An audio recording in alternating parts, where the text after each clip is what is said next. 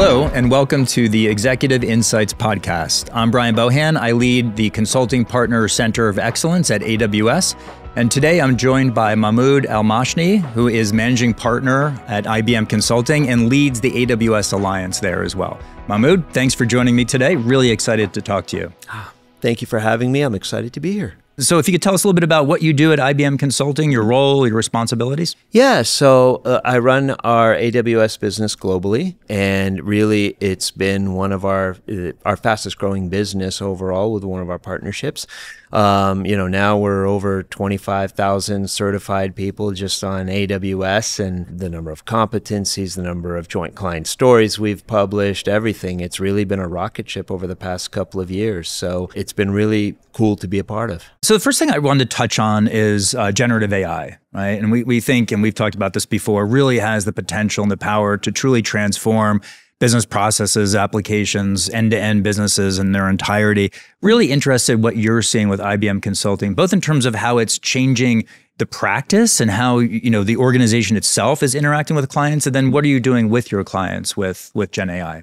With Gen AI specifically, and I actually key off a little bit of something that I heard Werner Vogel's in Tokyo months ago during that summit. And he said, it's going to get to a point where Gen AI is a technology just like any other technology, right? So we don't talk about the technology behind a microwave oven. We heat our food, right? We don't talk about technology behind the fiber optic cables. We just use the internet, right? So for us, what we're seeing is that instead of it being more about digital everywhere, it's about Gen AI, now, right?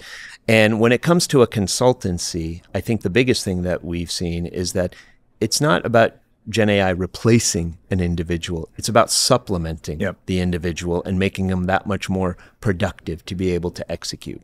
So that's really where we've focused on a business, which is if you're trying to scale your business and trying to take on these gnarlier and gnarlier transformations for your clients, how do you enable your practitioners and your entire organization to be able to execute with Gen AI? You introduce these, assistants to make them that much more productive to be able to deliver for your clients. Mm-hmm. So for us, we simplified it a bit and introduced the IBM Consulting Advantage platform so that this way they can have access to all of those assistants while they do their everyday work. I love that you said that, going forward, we're going to talk less about a Gen AI project and more just about what we do every day, helping our clients and customers transform their businesses, get value, and some of that is going to be powered by Gen AI. Absolutely. Have you seen it just in terms of the partnership itself and how IBM Consulting and AWS are working together? Any changes or impacts there? For this, we've really kind of focused our business on what we call the science of, consulting, right? And it's around the 4 Ps, makes it easier to remember, right? People, process, partnerships, and platform, right? So you hit on, if you briefly look at the people, that's making sure that they can have access to what they need to be able to be more productive. The process, everybody's running around trying to do, POC purgatory, as I like to jokingly call it, until they can figure out what they want to do and not want to do. The partnership aspect, that's been absolutely key for us in terms of being able to scale, right? So I mentioned the IBM Consulting Advantage, which for us is the platform. Right. The reality is that you can access Amazon Q and, all of the stuff that now AWS and Amazon are announcing, left, right, and center around Gen AI for our practitioners to be able to deliver for our clients to make their lives easier. So it gave us that one platform, but still to be able to access all of the AWS technology. So we've invested heavily in training our resources on being able to use it, understand it, know when to call it, and know when to use what pieces and everything to be able to deliver for our clients. That's great. This is what gets me super excited about the partnership, right? A big part of our partnership is also helping our customers and clients move out of their data centers and modernize their applications and workloads. And I think one thing that's so exciting about Gen AI, in the past, there's always been this trade-off. You can lift and shift, then modernize. And if you modernize while you're migrating, it might extenuate your time frames or increase your costs. And I think now with Q, Transform,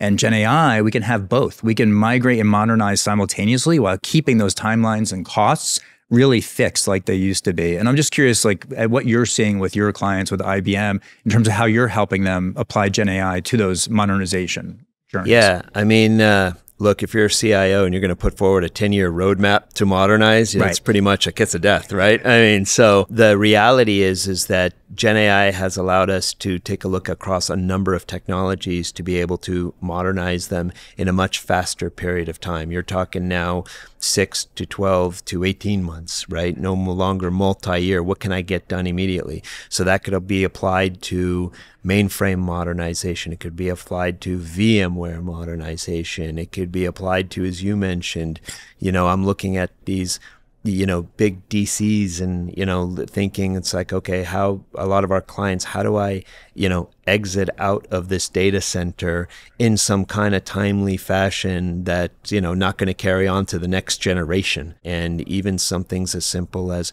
upgrading Java code for a client is happening in months and not years anymore. Absolutely. That's fantastic. Yeah, we're seeing the same thing, and we're really excited about just the faster we can get our customers into the cloud, modernize, the sooner they'll be seeing the value as well. And I think also the return on investment for themselves, right? Because they're all looking at top line revenue growth and how do I take these dollars and reinvest it back into my business and not spending a fortune in dealing with this technical debt that's wrapped around my neck, right? Absolutely. So I think that's one of the big things that we can bring to bear for a lot of our joint clients. No, it's fantastic. So if you talk a little bit further about people, right? You mentioned the 4 Ps, and obviously IBM Consulting is very much a people business. And at the end of the day, it's people working with your customers to get things done.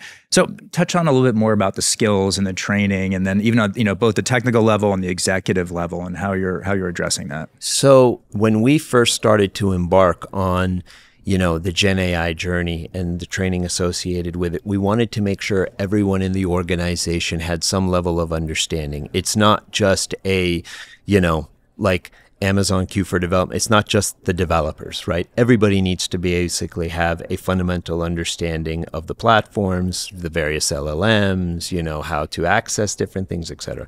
So we laid out training that went from our managing partners, the very senior level of our organization, down to your entry-level developer all the way through, right? Fortunately, we've used, Gen AI to help customize that. We developed specific curriculums for each individual so that they know how to be able to have that conversation and deliver for their client. Simultaneously, we even started to customize that a bit. So last year, right around this time, AWS announced, their training for a lot of their partners and everything. So we took that and built it into the AWS Gen AI version of our training and deployed that. And now we're taking it a step further because AWS earlier this year announced even their first 2 Gen AI certifications right around July timeframe or so.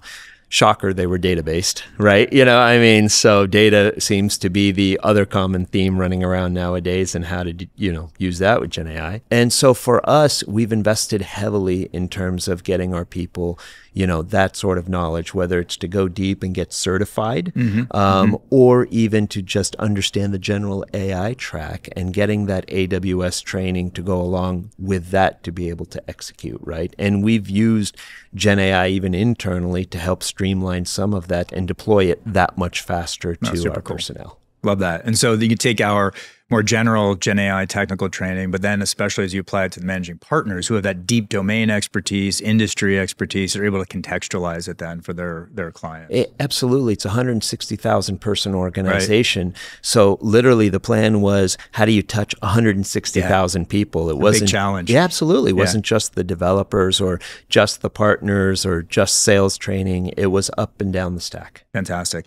So one thing, shifting a little bit to another P that you mentioned around process, and this is the process around value creation. And one thing that we're seeing certainly as we hopefully are moving away from the POC purgatory that you rightly call out to real, and we saw, like we're seeing increasing customers come out and talk about real value that they're deriving from generative AI.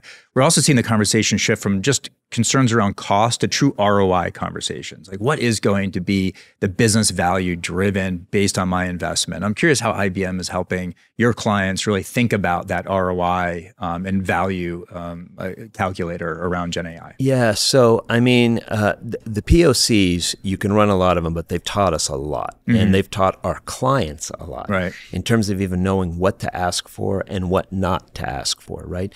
So when you look at the process aspect, that means taking the entire end-to-end value of what that ROI is supposed to look like for the client. It's not about, okay, did this work for this one spot? Yes or no? Yeah, it worked fantastic. It was, great. I got the results I wanted, but it cost me a small fortune with the LLMs I'm using, right? So you want to factor that in. In fact, one of the jokes I'd heard before is, LLMs could stand for losing lots of money if you do it wrong, right? So we want to make sure that we take that end-to-end approach, make sure that, yes, you get the results you want, but was it the most efficient way to be able to get there? And by the way, not everything needs to necessarily have the technology applied to it too, right? So we're seeing pockets of that. If this works the way it's supposed to, or you're going to sunset that app, why are you going to go through and invest all of this, sort of refactoring effort just to do that now? So it's trying to take that holistic approach across the board. And the POCs gave us a good foundational base for knowing how to look at that ROI for a client.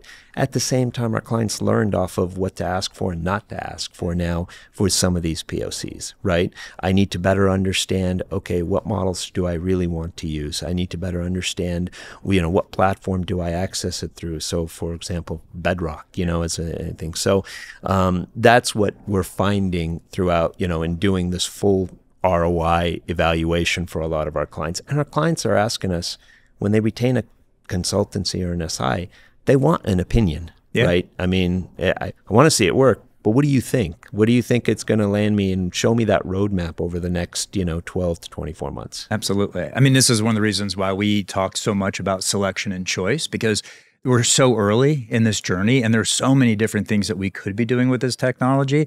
So we want to make sure we have the right chips for your price performance, the right models based on the right use case. But with a lot of choice also comes a lot of choice. And so talking about the customers and the clients and again, you all have very deep industry expertise as well. Just interested in kind of what you're seeing, how they're adopting Gen AI and working with IBM Consulting to really make it relevant for their businesses. So probably the most common use cases that we see are, contact center intelligence, shocker, right? Image, document image processing and being able to summarize and that sort of thing. Application migration, modernization, governance, security. Right. If I really had to call out, those are the ones that we're seeing all over the place. And, it's no surprise that everybody's announcements, are all centered around those five. And you're seeing it span a number of industries, right? Everything from life sciences to healthcare to financial services to public.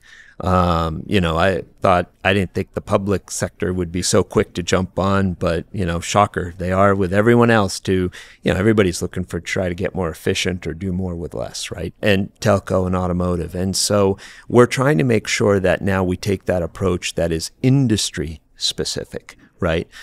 We've always gone to market by industry. So you look at taking that Gen AI flavor and putting that industry flavor on top of the Gen AI technical capability to be able to deliver for your clients, right? So taking those use cases then and applying those by industry to make sure that you can deliver. A simple example is, I mentioned public. We're working with a government agency and using Gen AI to help translate code into modern Java code, essentially compared to manual hours at the speed of light. I mean, it's insane how much you can save by just doing that and running the checks in the background, as opposed to having manual conversion of, bringing them up to speed in that regard. So for them down the road, it becomes much more efficient. They get cost savings off of, less hardware to be able to run it.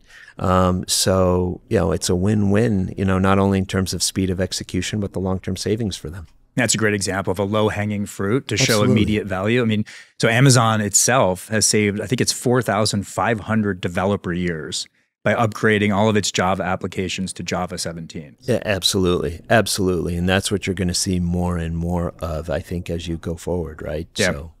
So Mahmoud, thanks so much for joining me today. I'm really excited by the progress and the potential of our partnership with IBM Consulting. Super clear already that we're delivering some big results around Gen AI for our joint customers. So again, thank you very much, and really looking forward to what we do in 2025 together. Absolutely. Thank you for having me, and I'm excited about the future as well.